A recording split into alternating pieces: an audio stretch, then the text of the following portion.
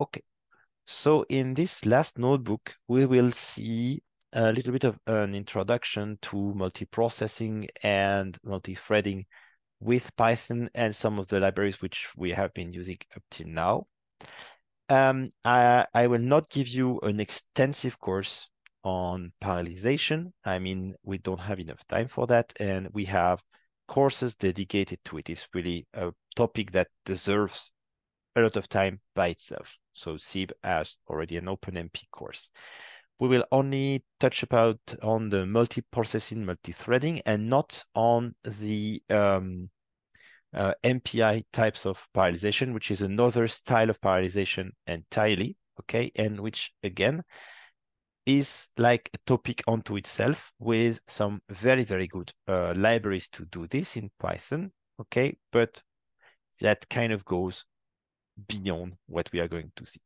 Just in case you're interested, if that's something that you think that you want to do, I heartily recommend MPI for Py. It's a very nice library to do MPI parallelization in Python. All right. This being said, let's delve into what we are here for. So I want to show you some of the cases where it does work well, but also some of the caveats, because a lot of people will tell you that multiprocessing like speeds up stuff and so on and so forth. But the truth of it is a bit murkier than that, okay? And so I want to show you the little, catch and things that you need to be mindful of. Otherwise, it can be very frustrating. All right. So the first thing is that in Python, in general, we talk about multiprocessing and not multithreading. And that's because Python is a interpreted language. And so the way that it's built, there is what we call the GIL, Global Interpreter Lock, that sort of by design, blocks us from doing proper multi-threading. So that's why we have to try and use these different things of multiprocessing, okay, where we start up different processes on your computer and we send them some computations to do. Now, to know if something is like parallelizable in terms of task, you have to check a few things. It's somewhat of an art unto itself to be able to, see where and how people tasks, can be properly parallelized. But a few little, like the smallest checklists are basically that you want to check that your main task can be divided into subtasks, which are not dependent onto one another, all right, are very similar to one another, and use independent part of the data. Ideally, all three should be true. But the first one is the most important, okay? Because if you have elements which depend on each other's results, then you can't really have them in fully parallel, because you will need to have parallel process that then needs to constantly communicate with one another. Each of these communication takes time and slows down the parallelicity, if you will, of the whole process. Now, let's consider again our small little example, which is about computing a simple integral that is given there, right? Here we see that by default, just with this, it takes, let's say, about 200 milliseconds or so to compute, right? All right, and now we can sort of come and say, right, but then as we have seen, what we are doing is that we are doing a for loop, and inside this for loop, we are applying the function fnative, okay, to different data point. And then the results don't really interact with one another, except that at the end we sum them, okay? So that makes it a fairly good candidate for parallelization and a good paradigm to think about these, in particular with the multiprocess libraries, to think about the map function, where in map you basically apply a function to all point in like some sets of data. So we would go from an expression a little bit like this for I in range length data, and then you get a result for point I by applying function on point I of data, to something like this. You map a function to all points in the data. So if we first think of our problem like this, we rewrite it. Now I just put it outside of a function just so that it's a bit faster to write the code. Okay, we define A, B, and the X. Our data is now just whatever we had here in the range. Our function is now slightly more complex because we need to go from I to X and then apply the squared minus X here. And then we map the function to the data to get a result. And at the end, of course, once we have mapped everything, as we did before, we need to sum and then apply this little normalization factor, and voila. Okay, that gives us, indeed, we can check, and it's always a good job, a good action to check that we do get the exact same thing. We get something slightly different there, I think. It might be because of, I don't know exactly why, sorry about this. We do get something slightly different. Or is it just a numerical difference and I'm not picking it up? Yeah, I think it's just a numerical difference there. So, but that's basically the idea there. Now, once we have that in form of a map, it's fairly easy to apply multiprocessing on it, because the multiprocessing library just has this concept of creating a pool of process, okay, and then mapping a function on that pool of process and some data. So now the multiprocessing version of the code above is just looking like that. So rather than having something like this, we have that. So I get multiprocessing, then I start a pool of here just two processes. I call pool.map, and then is the same thing as before here. That will spread here the data and the function onto the different processes which I just created to give me then at the end my final results, which I then sum and multiply to get my final result there, okay? And you see that I do get the same thing.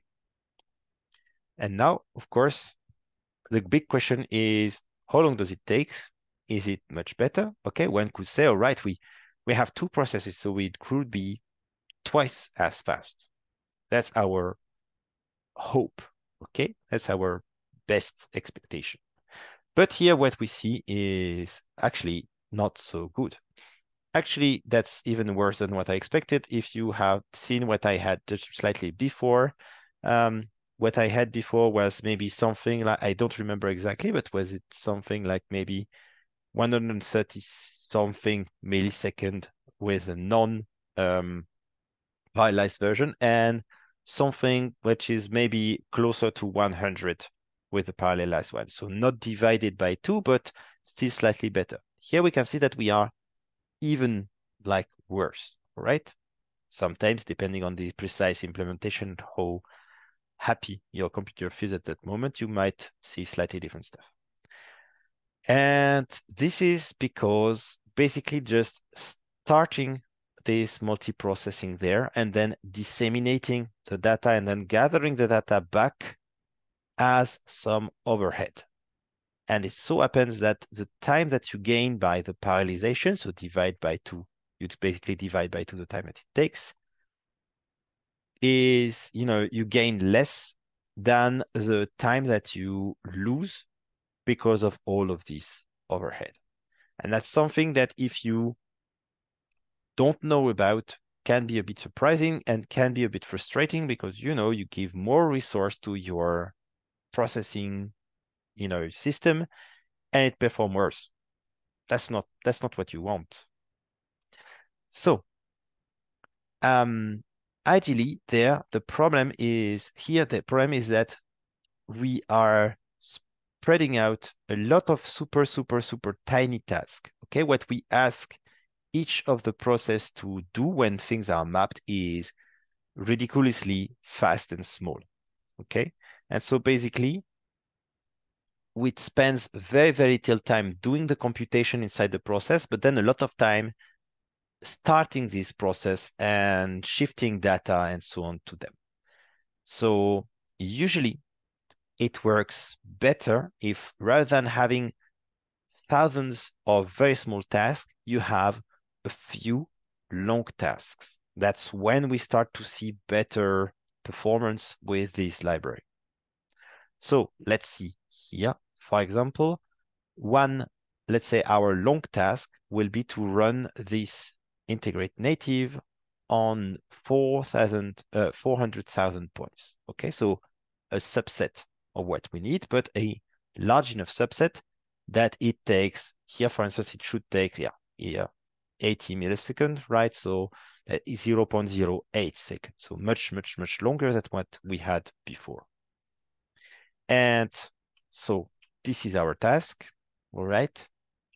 And now we say, for instance, we have 100 tasks to perform, such that then when we all put them together, we have done 4 times 10 to the power 6. Of course, you would adapt that so that you spread evenly the load depending on the number of points that you want to run and so on and so forth.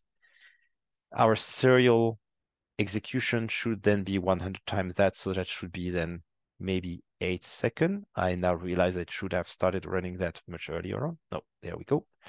And now if we start the thing, we'll see that now we will actually do gain some time. Let's see. Fingers crossed. 6.46. So now indeed we have gained some time, right?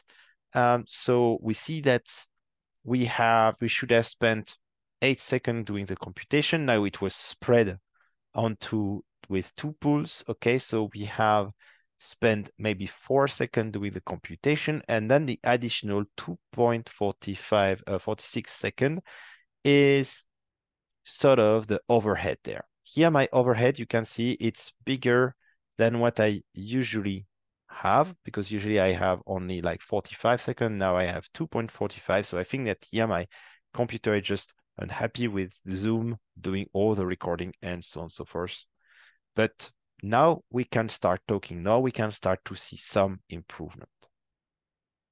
And then, of course, from there, we can also try and play with a number of processes that we can allow, and we can see what sort of speed up we get. Okay, of course, this will highly depend on what your computer is doing right now, and also the number of threads that is allowed by your CPU. Okay, so this is what I'm going to see. Here I know that again Zoom is taking at least 1.5 CPU permanently, so I don't know exactly what sort of performance I will get when I allocate more threads than there is CPUs available.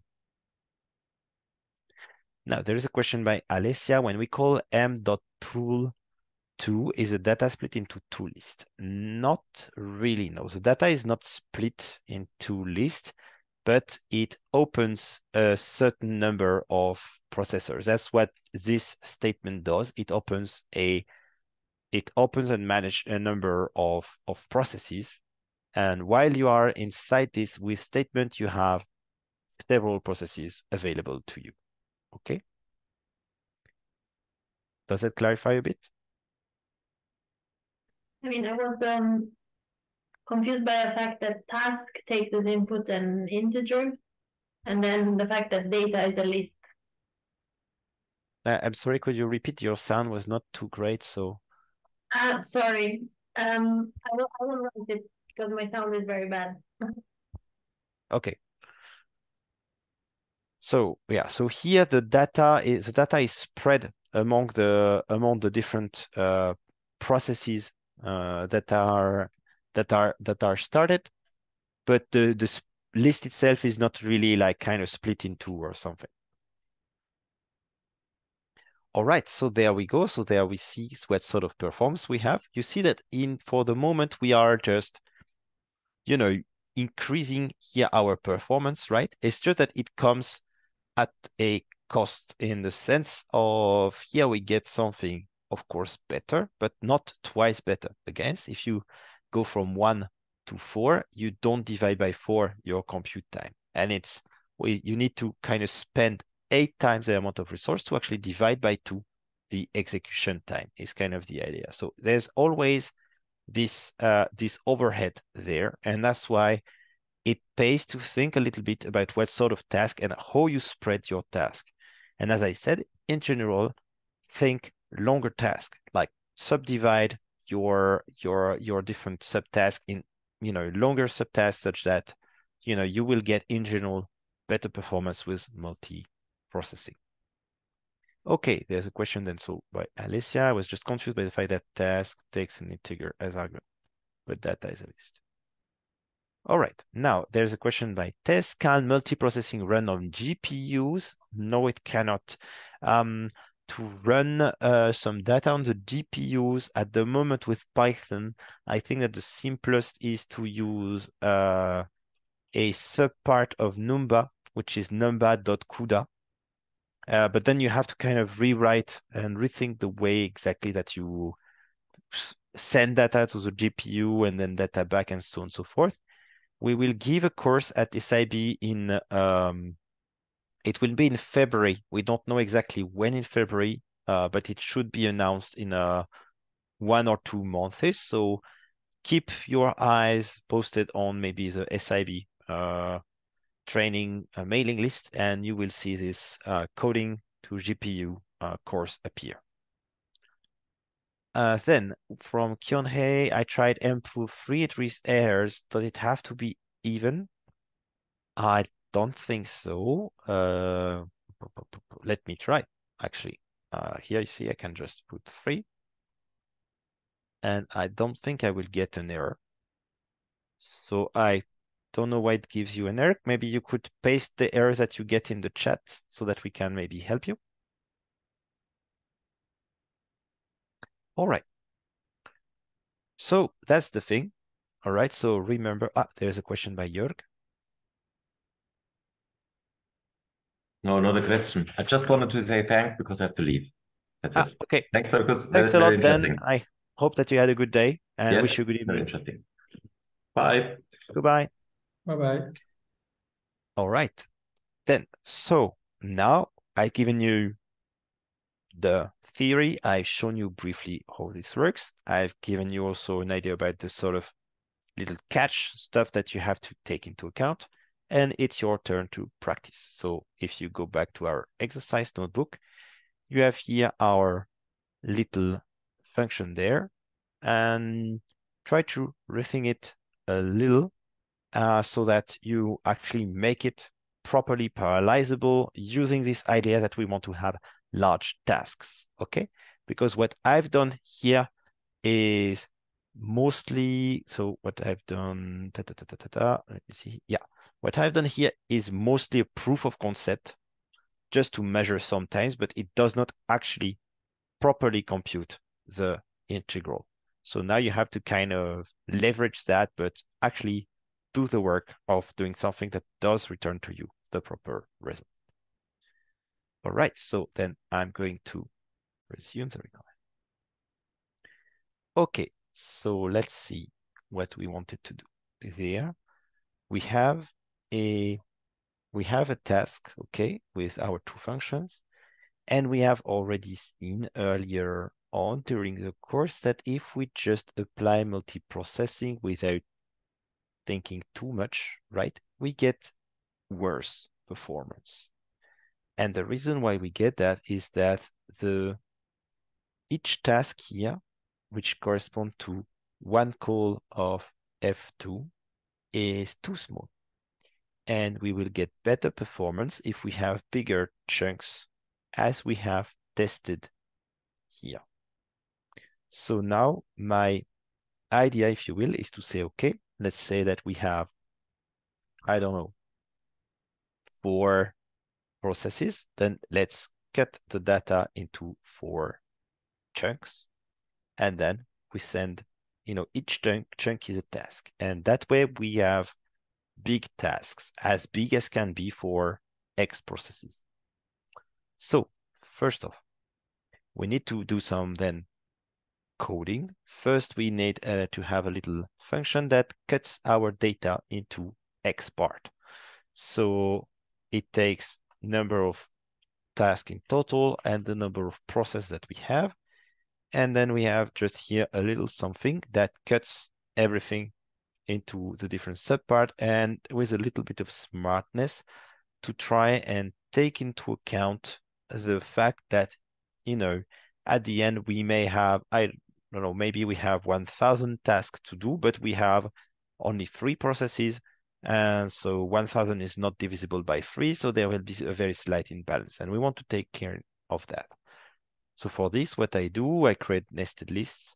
And then for I in range n, I say that I add I to the process I modulo the number of processes. All right, so modulo is a reminder of the integer division.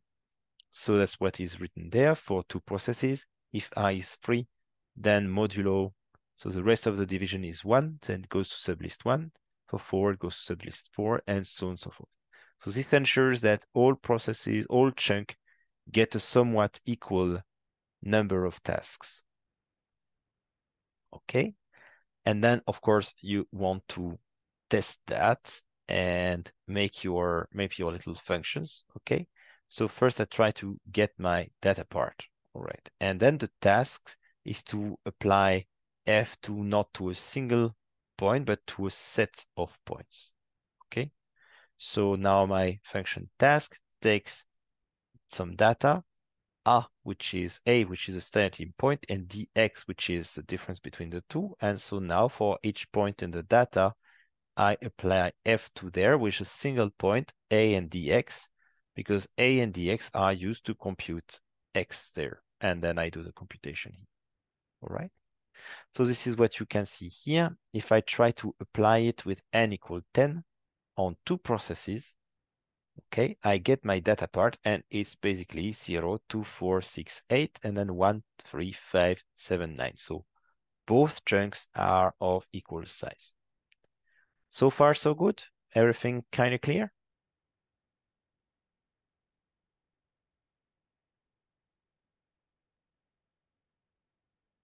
Yes? Okay. Yeah. Did you answer the question? But maybe it's already answered about from Alessia, who creates chunks with NP range. Sorry? Oh yes, in the so chat. np.arrange, yeah. So that one is good. Yeah, I just gave it a thumb up because that's also correct. So it's another way to go at it, depending exactly on how you want to do the thing. All right, so there we go. Now we want to apply that, and we want to apply that on a large amount of data. All right, so there 2 to the power 2 times like 10 million data. So then we can, like, again, when we have bigger chunks, we have bigger tasks to do, then now we start to see the benefit of this, and it starts to go beyond the sort of overhead that we have for starting multiple processes.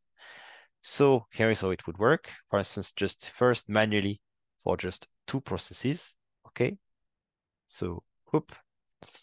So a equals 0, b equals 2, then plenty of points, dx, then you get your data parts. Yeah. And then here I just compute tasks for the first part and then tasks for the second part. If you will, I do that bit manually, and then you need to sum. So that's kind of what you have to do. Okay. And so indeed, there our data parts are the 2 chunks. Remember, our sum is always this little number there. And so you see here, I have my 2 chunks, if gives their result, and then I sum. And of course, now what I want to do here is I want to do a small adaptation, because to be applied with map, I will make just a specific version of the task with a and dx fixed. Then there I use the global definition of these 2 variables. It is not always the best of practice, but for a specific case like this, where I need to have a function that takes a single argument, because this is what map requires, then That's what I will do. An alternative, if you know how to do that, would be to also do a lambda function, which is basically the same thing. And then this is what happens. So without any multiprocessing first, and then with the multiprocessing, so 4 different number of process, I have here my with statement to start the different processes. And then I just get the data part and then time the mapping. Okay, and the only thing remaining after that would be summing, but summing is super simple because then I would just sum 8 numbers that will be nearly instantaneous. So there we go. Without any processing, 3.5 seconds. Then you see here the overhead of just being in this framework of the multiprocessing. And then you see that there, boom, boom, boom, I can get here, apparently at 4, I can get slightly better performance, all right? If I use now results that was sent to me by Robin, who does not suffer as much as me as the fact that, you know, is not hosting the Zoom, what he gets is something like this. So you get about 6 seconds without any multiprocessing, and same thing with 1, right? Okay, and now as soon as you get 2 or more, now you start to see much better performance, right? There the gain is much clearer, and it's just kind of, I would say, my case where here, because I'm also hosting the Zoom and a bunch of other stuff, I get abysmal performance. Okay, so I hope that this helps you gain a little understanding of multiprocessing and how to actually make it work for you. And the secret is really this sort of, I would say, chunking concept that is there, all right? And that's really what makes it work in practice, because otherwise it can be a bit frustrating, frankly. Okay, are there any questions there? Is everything still okay? I know it's getting a bit late and there are now quite a lot of new concepts, but hopefully it's all still making sense. Yes?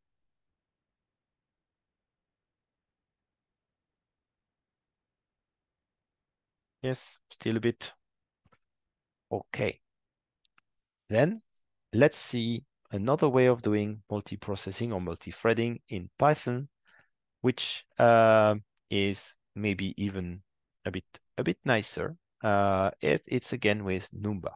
So with numba, we can do both the the compiling, but then also do some parallelization. And then of course, it works better if we try to do super simple stuff. If we try to do slightly more complex stuff and so on, it might kind of break down a little because numba being numba, you know, sometimes it has a few troubles, but when you want to do simple stuff, it's super nice.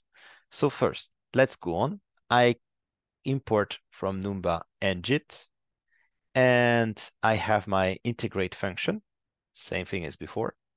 Now I will do first integrate version or numba-ified, if you will. So with ngit. Ngit is shortcut for git no Python.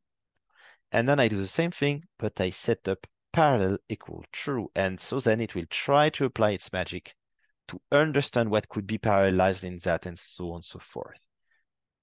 And when we try, first off, we want to check that it gives us the same results.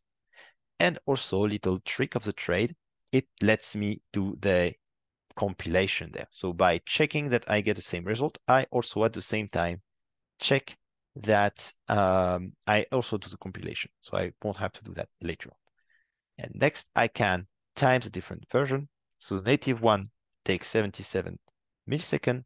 The numba-ified one takes much less time. No, it takes more time, surprising. So it has a bit of trouble to try and optimize it.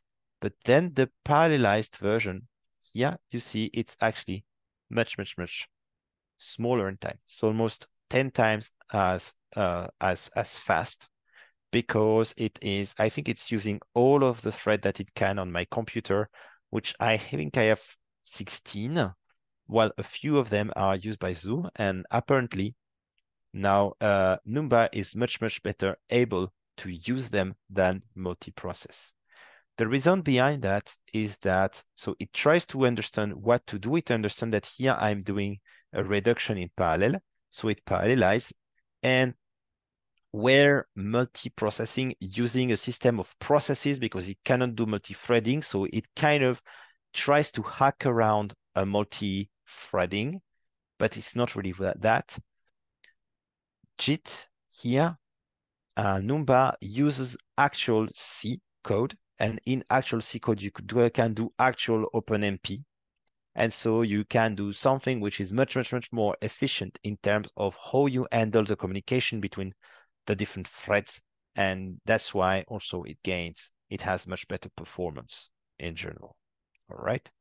So now you can see with that, when you do stuff that Numba can understand as being parallelizable, you can get super nice performance. Now, this is when things go super nicely, but sometimes it's not that simple. So let's come back to an example where we have, basic Python code for which we know that usually Numba will work much better. Okay, so I do this. So super simple native Python. And then I do the ng there and the ngit with parallel equal true. And we see what we get. From there, we get the proper result. Though there we do get a little warning, okay? It says from Numba, it says, okay, you gave parallel equal true, but I was not able to transform that to parallelize this. So I defaulted back to non-parallelized something, right? If you are curious, you can turn on some apparently diagnostic, okay, to try and understand where things happened. So here I won't go and do that, but you can do this. It's fairly simple to check and to see because it tells to you where it tried to parallelize and where it failed. Here, it failed everywhere. And that's when you start to have to become explicit about where you would like the parallelization to occur. Here, it's actually fairly simple. You just have to know that the parallelization you want to happen on this for loop, right? You would like operation on there to happen in a parallelized fashion. So you just rewrite a little bit your code to specify that to Numba. And the way that you do that is to import prange from Numba. So prange for parallel range. And say from Numba, import prange. And then you just change this range to this prange. And then Numba will be like, okay, now I know how to do that, and I will do so. Of course, if you've messed up something, for instance, if here execution I depends on the execution of I-1 or I+1, you have parallelization problems, and it will be a bit harder to solve. But there, it's fairly simple. And now, if we time it, we can see that the F2 Numba there actually was able to get much faster because the code is simple. And the parallelization version with prange is there better even, okay? It's not 16 times better, such as the one that we had before, but still you do get a good gain at the minimal cost of just switching a range for a prange, okay? So it's not too much work, all right? Sometimes it does this automatically, but sometimes you have to specify it manually. Okay, so that's basically what we want. If we increase a little bit the amount of info that we have there, and if we compare the one that it automatically parallelized with the one that we manually parallelized, you will see that they have fairly similar performance. The one automatically switch is a bit better because maybe it was able to understand a bit better the structure of the parallelization. But still it's very, very, very close, right? So there you go. I mean, it's actually not rocket science. It's just you have this argument parallel equal true, and it's usually fairly smart. And when it's not so smart, then you can help it out with the prange. And that's again one of the beauty maybe of Numba is that when you are working on simple enough stuff, it's very, very simple to get a big boost in performance. Now, one thing that might be interesting is that by default, it will use all the threads that it can, but you might want to actually tweak that to ensure that you have a tighter control on the number of threads that it uses.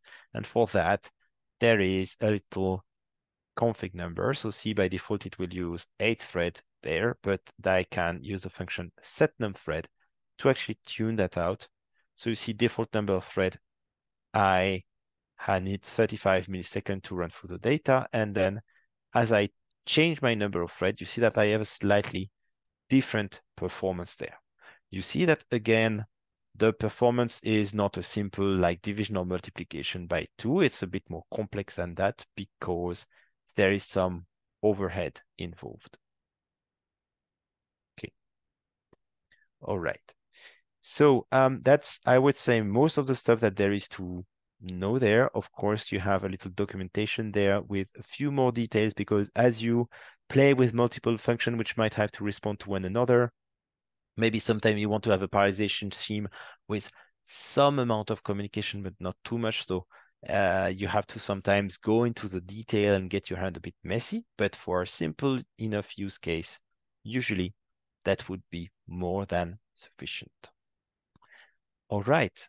Are there any questions on this and on parallelization with numba at this stage?